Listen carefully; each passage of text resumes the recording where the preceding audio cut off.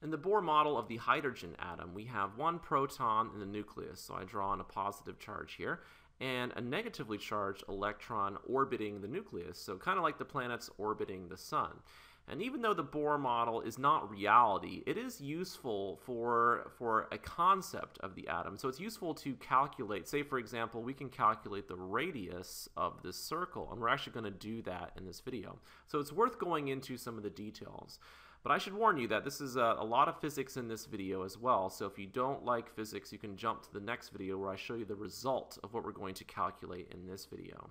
So going back to the electron here, let's say the electron is going around counterclockwise, and so the velocity of that electron at this point is tangent to the circle, so that's the direction of the velocity vector. So the electron has mass m, let's say, and the electron is going to feel a force, right? It's going to be attracted to the nucleus, right? So opposite charges attract, and so this negatively charged electron is going to feel a force towards the center of the circle. So that's a centripetal force, and in this case, we're talking about the electric force, right? So this is the electric force that's causing the electron to move in a circle. We can find the electric force by using Coulomb's law. So over here on the left, this is Coulomb's law. So the electric force is equal to K, which is a constant, times Q1, which is one of the charges. Let's just say that Q1 is the charge on the proton, times the other charge, Q2, which we'll say is the charge on the electron, divided by the distance between those two charges squared. So this is Coulomb's law. Let's go ahead and plug in what we know so far. So K is some constant, which we'll get to later. Q1, I said, was the charge on the proton, and the charge on the proton we'll say is E for now, so elemental charge. Q2, I said, was the charge on the electron, and the electron has the same magnitude of charge as the proton, but it's negative, so we put in a negative E here. All right, divided by the distance between the two charges squared.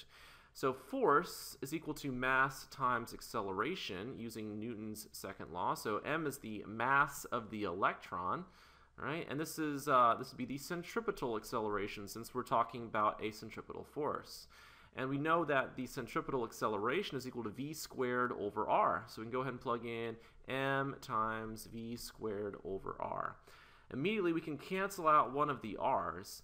And since we only care about the magnitude of the force, right, we know the direction of the electric force. We don't really care about this negative sign, so we can just say we only care about the magnitude of the electric force here. So we can go ahead and simplify a little bit. This would be Ke squared over r on the left, and on the right, this would be mv squared. So continuing with some more classical physics, right, next we're going to talk about angular momentum, which is a tricky concept. So angular momentum is capital L.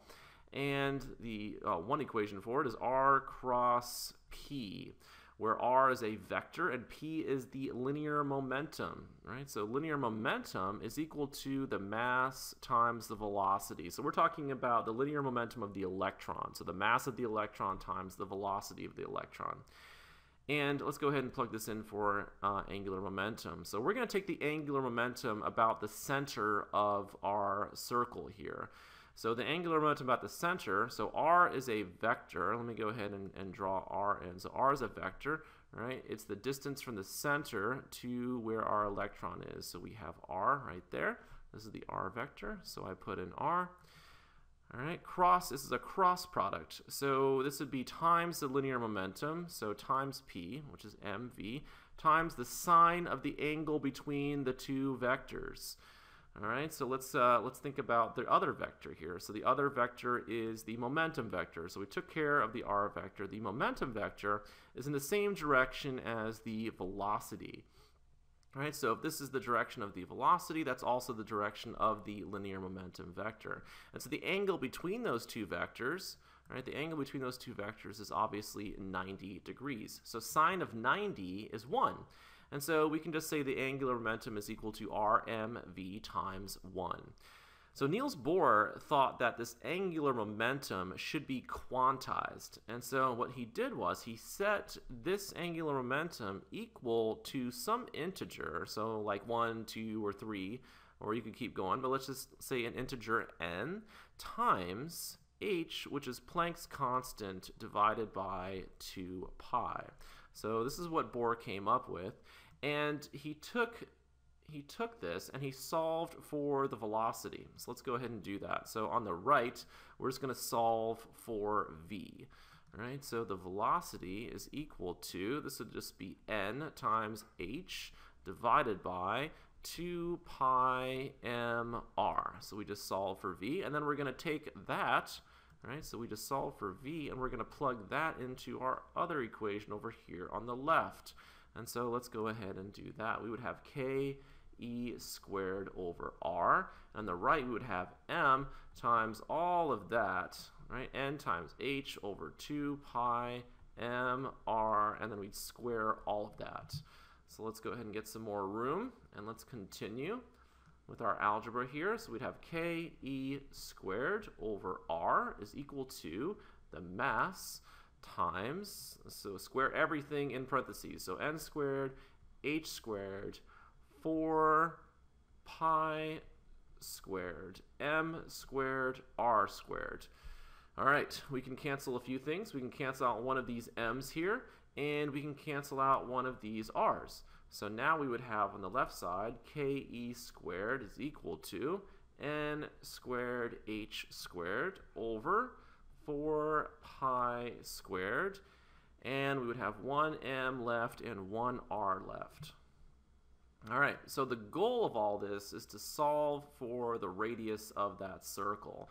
And so to solve for r, we could start by multiplying both sides by 4 pi squared mr. So we would get k e squared 4 pi squared mr on the left side. On the right side, we would get n squared h squared. So we're going to solve for r. All right, so let's go ahead and do that. So r would be equal to n squared h squared over, all right, this would be over k e squared 4 pi squared m. All right, so now next we're going to take all of this stuff and we are going to plug in what those numbers are. So for example, h is Planck's constant, right? So we know what that is. That's 6.626 times 10 to the negative 34, and we're going to be squaring that number, and that's going to be over all of this. So k, right, if you've taken physics, you know that k is equal to 9 times 10 to the 9th. That's a constant. E is elemental charge, right? The magnitude of charge on a proton or an electron is 1.6 times 10 to the negative 19 coulombs. All right, so we put that in there, and that number needs to be squared as well. So we have a 4 pi squared in there.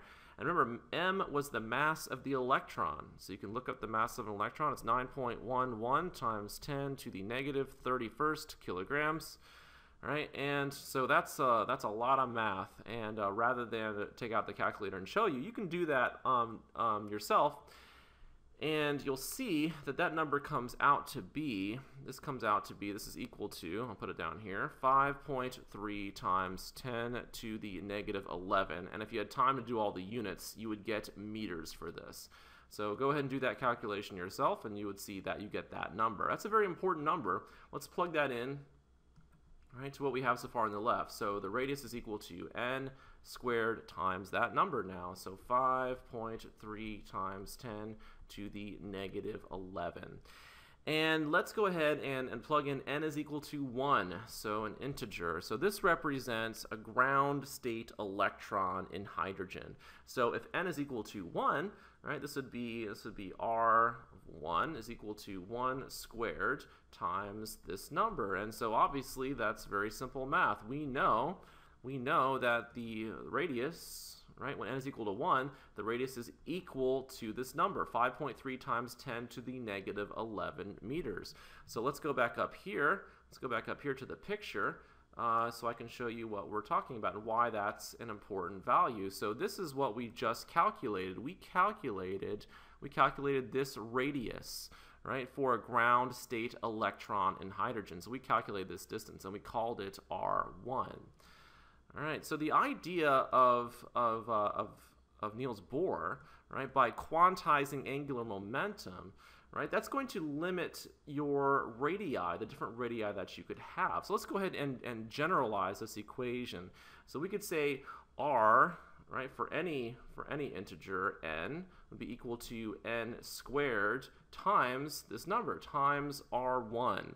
So n squared times r1, which we just calculated to be 5.3 times 10 to the negative 11 meters.